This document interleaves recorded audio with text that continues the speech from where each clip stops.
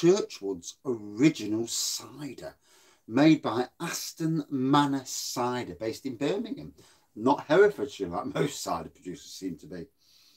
And it says on the back, it says, as a smoother flavour for maximum enjoyment, a full pint bottle as well.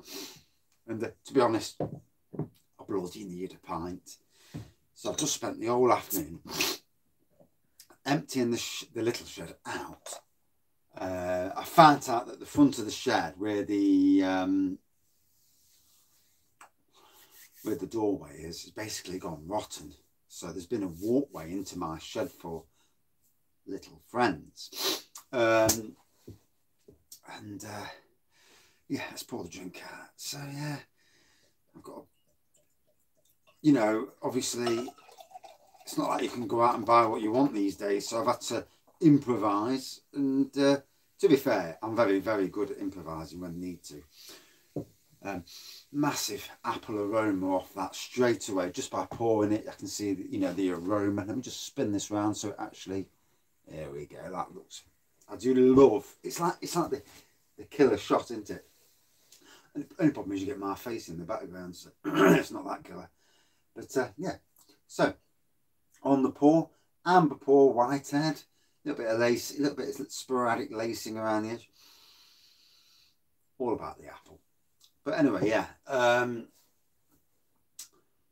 So I've got this like 2x2, or is it 3x3? Might even be 3x3. And I've put that at the edge of the shed, drilled because it's making the shed a little bit lopsided. So I've levelled it back up again, drilled it across, drilled through, just to get it so it doesn't go any more. Filled holes in with wood, screwing it together so it makes it all solid. The only thing other to do is to strip it all out and basically start again. I'm not doing that. You know, it's a job for another time, not in the middle of flipping January. So yeah, I put everything back in. I've got the neighbour across the way, student lad, long hair. I don't know if he was doing something in his, because his bedroom backs onto my garden. And in his bedroom, it's like he's staring over, freaking the bloody hell out of me. I'm looking and thinking, yeah, he fancies me. Which, or he's looking at this, he's looking, because his phone or something's on the windowsill. So whether he's looking at the heavens, although it's cloudy, so I don't know what he's going to see, or what. And, you know when you look up and you think, fuck's he staring at?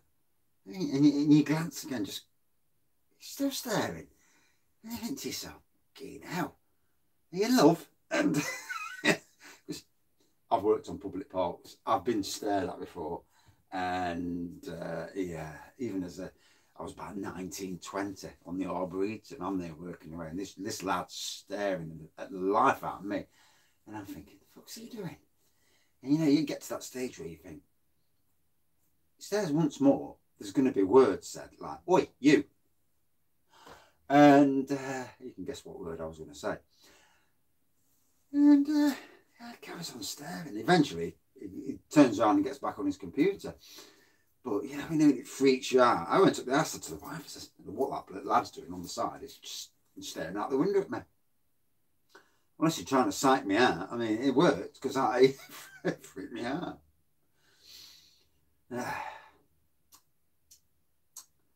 Yes, not going down that road. But, yeah. Unless you've seen these reviews, he's a beer fan and he's looking and thinks, I'm sure that's him off YouTube, but probably not. You know, I don't know what, but anyway, gets everything in. I'm at the end and I've had to trim some off the door because the shed's actually tilted a little bit. Rather than mess about, you know, doing a full-on, you know, that's a summer job, doing a full-on rejig of the shed, basically lifting the shed up, rejigging the base, seeing what's underneath, obviously. I didn't want to do that. It's far too much hassle for this time of the year. So, put the shed, you know, levelled it off, put battens in, sorted it out. Where there was a hole, there is no hole now. And I've left rat poison in there because, you know, isn't life a pain at times? You know, we've all got stresses in life. And sometimes you know, listening to me whittle on about my stressors. You know, we've all got stressors and how we deal with them. Anyway, I got it. So the door shut pretty perfect. I just take a bit off the door so it shut perfectly. And then I was on the inside, closed the door like this. I could see there was a gap, and I thought, right, I've got a piece of wood, screwed it in to the 3x3, and it's perfect. Oh. And you know, or to make it awkward. If anything wants to get into the shed, it will anyway, because it'll bite through the bloody wood. But it's all about making it as awkward as possible, so it thinks, oh, sod this, and books off somewhere else. And I've come to the outside, and my lock's not shut. I thought, you little get. And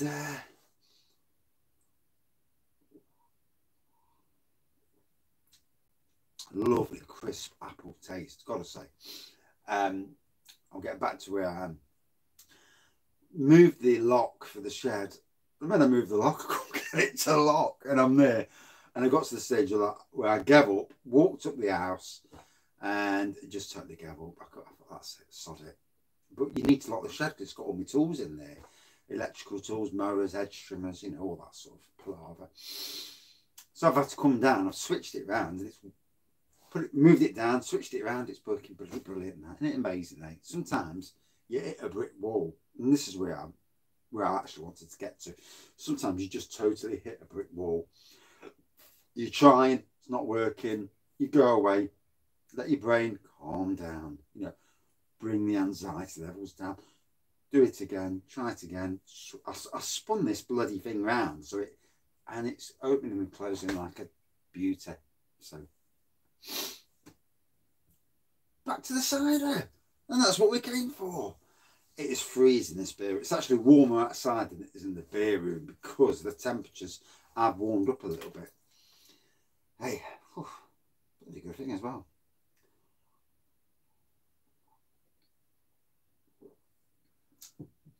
Oh, work tomorrow. Over at Newark again tomorrow, at the Newark site. And I'm edging tree bases off all day long.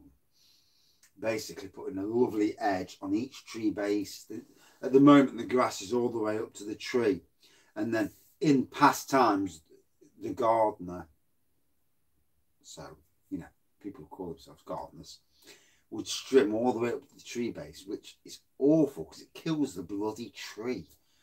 Rips the bark off the tree and can kill a tree by doing that. Especially when, and if you take the bark off all the way around a tree and ring the tree, which sounds a bit wrong, you know, in certain practices, but if you ring the tree, you will kill the tree. Always handy to know if you've got a neighbour who's a bit of an anchor, but rhymes with W, and who's got a tree that's an annoyance. You just go on, chip a bit of, go all the way around this tree, rip off the bark, that tree will die. Most 99 times out of 100 it will. And which is not a good way, obviously, with the climate. But you know, there's people with idiots with trees who shouldn't have trees, big trees in their back garden. And I've got one next door to me here who don't realise what the problem with that tree is going to be. But hey, as long as it doesn't, the day it's my shed roof and causes damage is the day they get a letter suing them for their tree. And this is the beer room. This is the epicentre of the Raggy's beer reviews. You know, other than that, you know, just a great place to come down out the way from the house for now. You know, for a little bit. But anyway, yeah, I've lost where I was. Back to the cider.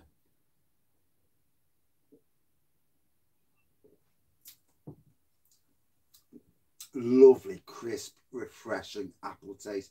Very easy going. Pint bottle. I'm not sure where I got it from. I presume it was either B&M or Home Bargains. They would be the likeliest candidates. Yeah, very nice. You know, you can't fault it.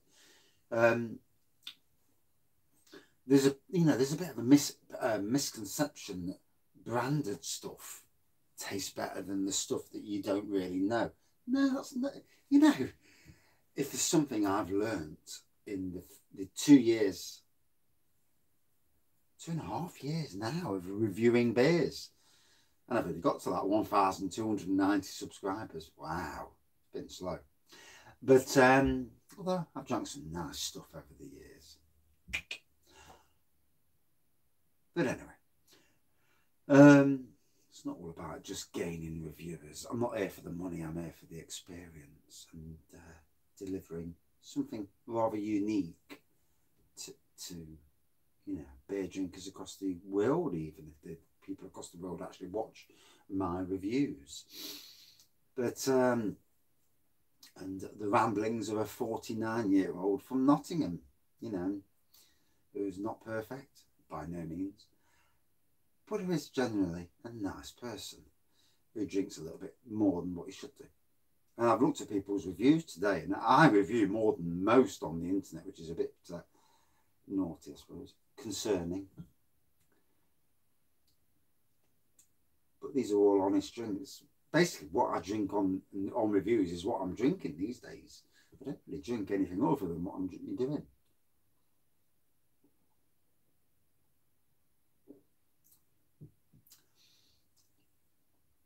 And I've got a genuine love of beer, you know, alcohol rather.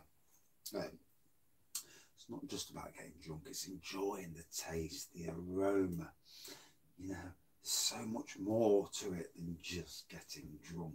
You can get drunk on any old rubbish. So 4.5%, good sessionable cider.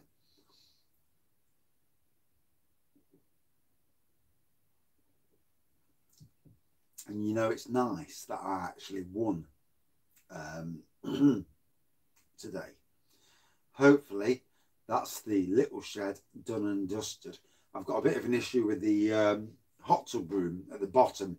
I need to put a piece of wood basically on the bottom of the door to stop anything, leaves blowing in, but also not just leaves, because if leaves can blow in, other things can get in. So I'm got to do just put a bit of a batten on the bottom of the door, one that you can open the door perfectly with, but it just stops anything blowing in. There were always, you know, when you build stuff, there's always little tweaks you have to do. You know, it's just as simple as that. Oh my God, it's cold. So this is another of my short-dated stuff. I'm not going to tell you the date it ran out, but it was a while back. But it still tastes great. So never, ever be put off by stuff that's out of date. And actually, speaking to some of the people that come on my beer reviews, the live beer reviews, some of those people have got stuff that's 20 years out of date. And it's like, oh my God, you know, I thought I was risking it about 1.5 years. But yeah, you know, it's... God, it's amazing to see. And then some of this stuff, you know, probably tastes just as good. And it's just the fact that once it's sealed, that's it. Job's a good one. You know, it's not worth worrying about too much. As long as when you crack it open, you have a sip. One thing, you look at it, you think, if it looks normal, then you think, yeah, that looks drinkable. If it looks dodgy, then yeah, don't. But if it looks normal-ish, then have a go at it.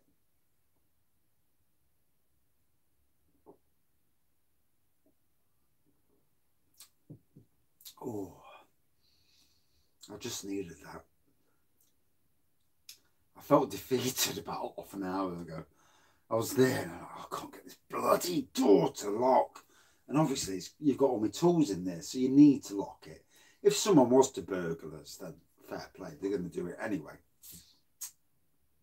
But, you know, it's peace of mind, isn't it? You go to bed and you think, no, I ain't got to do anything there. I mean, this week I've got multiple new lights to put on. I've got as many. I'm taking the floodlight that's here.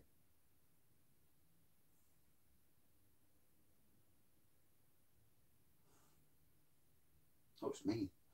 I'm taking the floodlight off and putting 2 PIR normal lights on. They look like lanterns, look beautiful. I'm actually putting some Christmas lights on from the shed to the house and back. 400 lights, and basically making it so it's like a walkway. So, you know, putting a time, I probably put a timer on it to come on for a few hours each night, so that when I want to walk to the shed and do a beer review, it's all lit up, it looks gorgeous. And that's, you know, it's more for the summer months as well.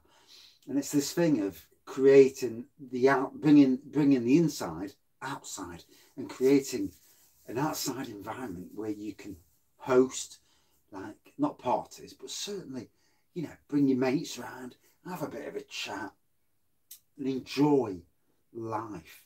We're only here once, that we know of, at least, unless we come back as a dog. For God's sakes, I don't want to come back as a rat. Jesus Christ, I hate the little bastards. Pardon my French. But yeah, you know, I'd love to come back as a Cocker Spaniel. Oh, bless you. All that stroking, all that licking, running around when you've had a good poo. You're like, oh, get that rid of that. Yeah, I've had a good poo, Dad. Yeah. Oh dear. Yeah.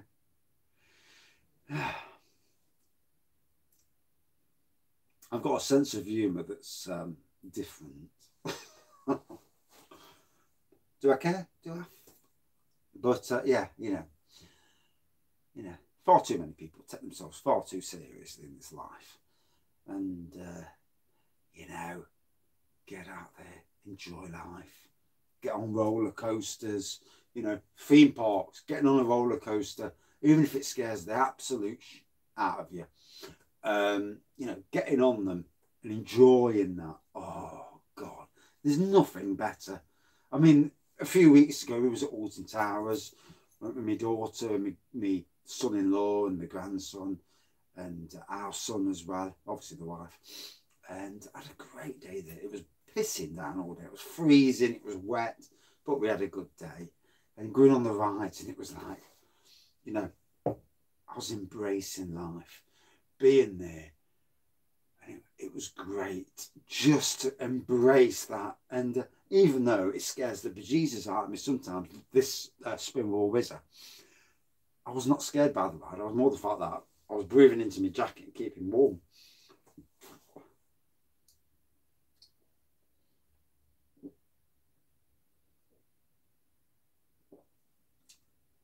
So, all about the apple taste. And you know, if you was drinking this in a pub, pint in the pub, 20 minutes for a pint, that's a decent time to drink a pint. I mean, I've made a pint last 2 hours before, God knows how.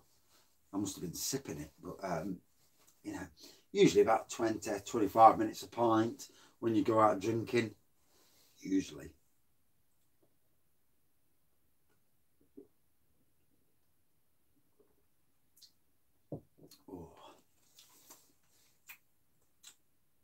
That is nice. Enjoyed it.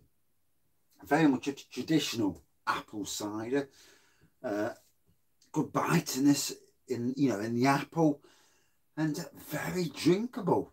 You know, if you're a Strongbow fan or a fan of the certainly apple ciders, this is a brand here that may not be as well known as some of the other brands out there.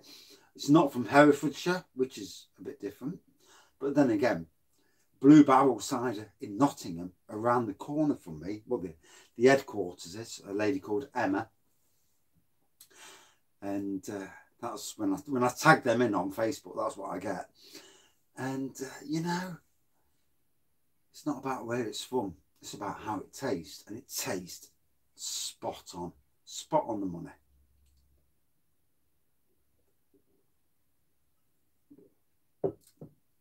So a still cider with a nice bitey apple flavour, apple on the nose, all the way through, very decent. Out of 5, for me, 4.3 out of 5. A very nice cider. And that's it for this cider review. I'm absolutely Baltic. I'm going to the house to get warm, freezing. Thanks for watching. See you soon. Cheers. Oh, it's good.